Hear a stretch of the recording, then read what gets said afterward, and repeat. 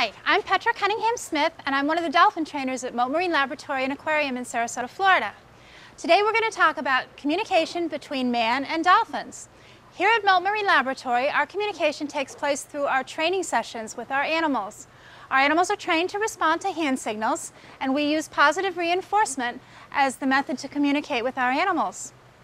In this way, we can ask our dolphins to cooperate in their own medical procedures and to do aerial behaviors and other behaviors that we like to have our dolphins do.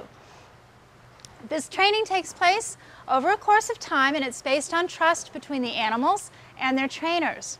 We use a whistle bridge, like the one I'm wearing here, in order to let the dolphins know that they've done a good job. And we also use fish as a primary reinforcer for our animals. And I'm Petra at Mote Marine Laboratory in Sarasota, Florida, and that's how we communicate with our dolphins here.